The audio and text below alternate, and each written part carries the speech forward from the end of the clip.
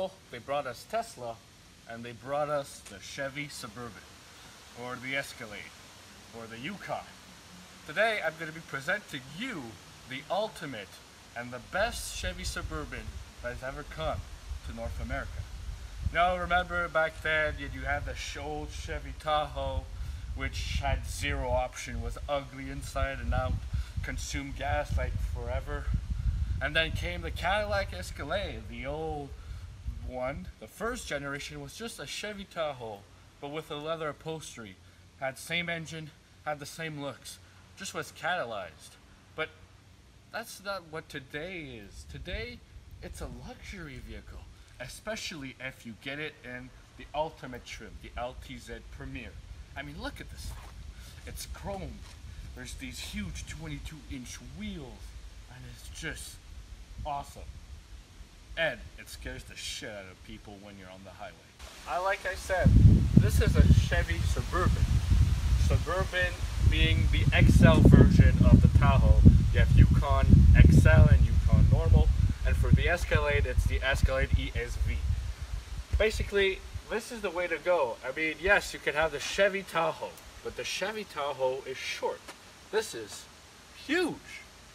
And for my standards, this is the best looking of all of the Yukon and the Escalade. It just works. It's the nicest one because of these beautiful 22-inch wheels. The chrome is everywhere. The taillights and the headlights are just gorgeous. And maybe it doesn't have the best interior out of the two, especially if you get the Denali or the Escalade. But the outside looks is what everybody sees. And yet, you still have beautiful leather interior, all the technology in the world, space to heaven, and it's a Chevy. It's not an Escalade, but yet it does everything just as well. The beauty of this vehicle is the trunk space. The trunk space, this is the tailgate. And yes, it's power operated, of course. But that's not the only thing. Sorry, there's a lot of stuff in here. It's power operated, but yet, if you don't want to open the big tailgate, you just want to flop something in there, there's a button right next to the Chevy badging. You press it and the window itself lifts up. Now that's pretty cool. Now there's a lot of crap in this car, but point being, I will now demonstrate the power operated third row seats. That is right. You get a third row, but it's power operated, as I will now demonstrate. So here you have the buttons to control everything. So you click these and up they go. Easy, simple, with no hurry. And you want to bring them back down, just click the button. Oh, and you have, I don't know, a kayak to bring in. Just click this button and your second row themselves retract.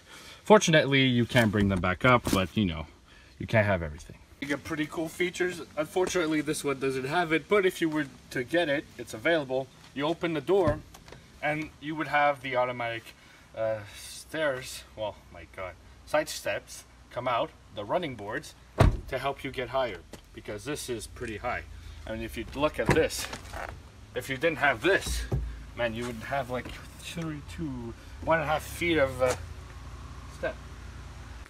Let's talk wheels. This particular Suburban has the optional 22-inch wheels. They are massive and they are gorgeous, but this is an option.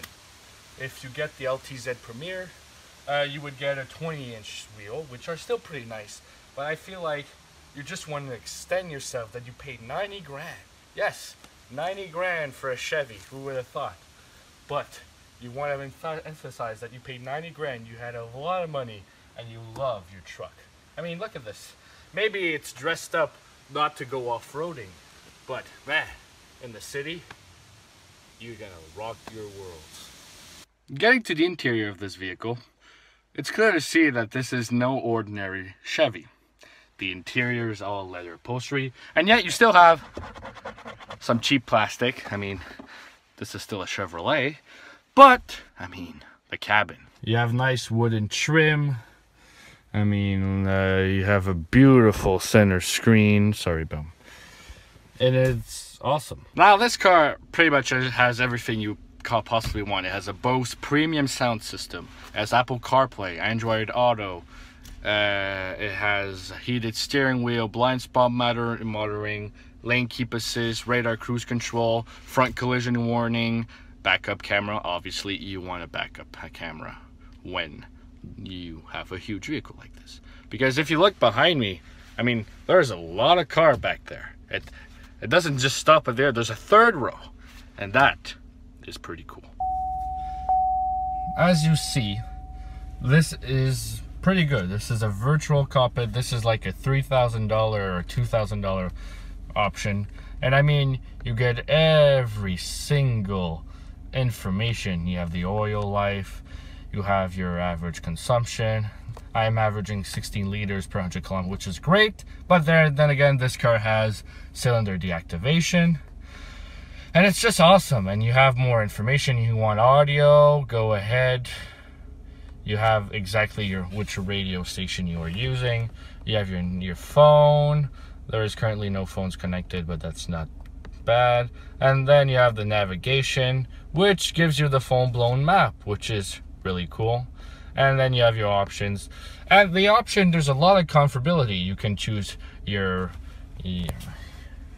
which kind of units you want to use, your theme of your gauge cluster, which pages you want to form, your pretty much everything. And of course, if you want more information, they give you this little website.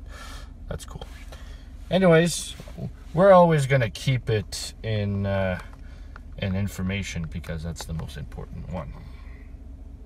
All right, so it's all time for me to go take this huge tour bus, luxury tour bus, sorry, and this pure American muscle vehicle.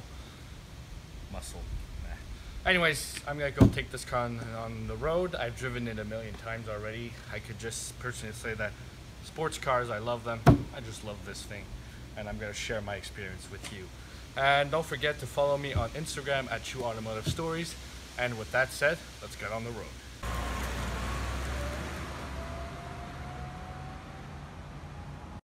The 2017 Chevy Suburban. Well, let me tell you guys, it's such a big car, and when you drive it, you already automatically feel that this is huge, and it is really big, like to the moon and back big.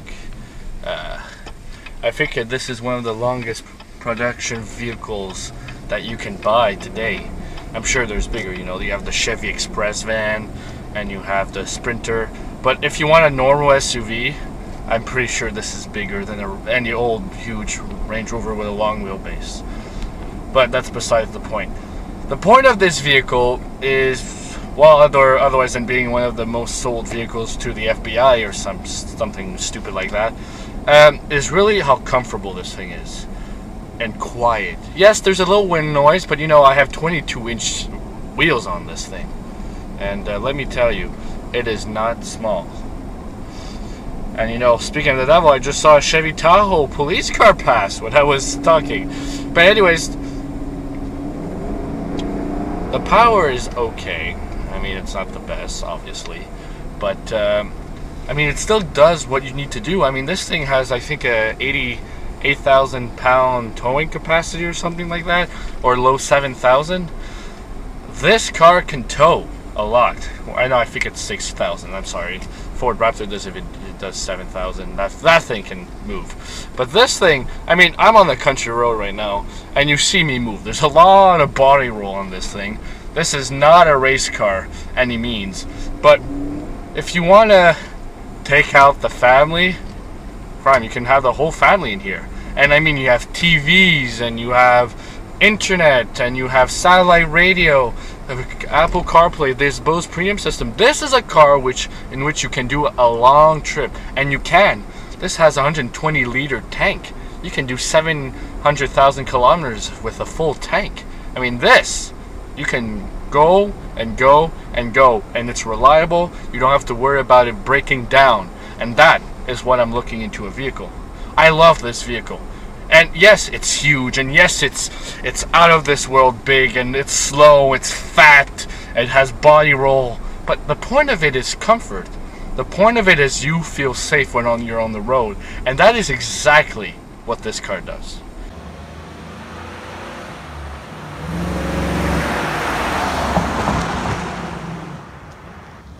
I have never met, maybe except for a big Range Rover, but those things are 125, 130,000. And yes, you pay like, how much is this? 80 grand, $85,000 Canadian dollars. That's I may add, for this huge truck. But I mean, it is a nice looking car. And maybe a lot of people are gonna be like, oh, what are you talking about? It's a Chevy. I don't like chrome. I like it. And if I had to buy one car, I had a family, I just had enough money to buy one car at this price point, this is maybe what I would get. I mean, I don't have the sportiness, but I know that I'll have this car for 10 years. I'll never have one single problem with it. It will take me to A to B, and if ever I have an accident, I'll be safe. This is the kind of car that car enthusiasts hate. You know why? Because car enthusiasts like sports cars. They love the experience, they love the sound, they love the driving. This car, it's no fun driving. It's a big truck. You feel it when you turn in this corner that this car is huge. It's fat. It doesn't want to do anything. But the point of it is all wrong. People want fast cars. And yes, you can get a Chevy Tahoe with 420 horsepower, but the point of it is to be comfortable. There's a compromise here. It's either you get a sporty SUV or you get this. You have sporty SUVs. You have the Cayenne, you have the BMW X5M, you have Range Rovers that are way sporty, like the SVR. And I mean, none of them come as close to comfort, maybe except the big Range Rover. I feel like this car is really comfortable. And for a Chevrolet, Chevy, GM has been great for the last years. They've been making great products. Yes, you still have those GM plastics, but at the end of the day, you can live with them because you appreciate the way this car drives and you like the way this car drives, not because it's fun, because it's easy. And that's what people want. Well, some people. I mean, like I said, I would buy a car like this. Why? I like sports cars, but I don't want to drive a sports car every day. I mean, imagine driving a sports car every day. You have to live with the noise. You gotta live with the crazy amount of horsepower, tower spin, the gas, how much it costs, the uncomfortable ride. If it's a two-seater, well, when you have kids, you go get them, you get two. This is the kind of car that big families want because it can do everything right. Maybe not as sporty, but if you want to punch it, I mean, yeah, okay, 7 seconds, but I mean, the torque is there, the power is there when you need it. And if you need to get out of a situation, oh boy, do you have enough power. I mean, 355 horsepower is a lot of power. And I mean, power-weight ratio, okay, 420 horsepower would be nice. But the previous owner, before he got a Suburban, he had a Denali. And that Denali was 6 seconds to 60. You feel it right away. 420 horsepower really makes this car shine. And I don't complain about this powertrain. He does a little bit, but this car drives great. And that is why I am recommending this car. If you're looking for full-size SUV and you're ready to pay 80 grand Canadian or around 65 grand American, and you're American, you're pro-American, and you want an American vehicle, yes, you can get the Escalade. Yes, you can get the Denali Yukon or the basic Yukon, but those cost $95,000 Canadian, so you're up by 10 grand. And 10 grand brings you the long way. And when this vehicle does exactly the same thing as both the Yukon and the Escalade, it's worth every penny. So this is why I'm recommending this car. It's a great value, it looks great, it's comfortable as hell, and you have all the technology in the world. But with that said, I really hope you guys enjoy this video. I'm doing my conclusion right here. I love this car. I don't like sports cars as much as I should, but this car, I would get it. It's a great vehicle. But with that said, guys, take care. I'll see you in the next video. And I'm sorry for the big delay between, I know I say weekly, but I don't have enough time, but I will do my best. Anyways, guys, take care.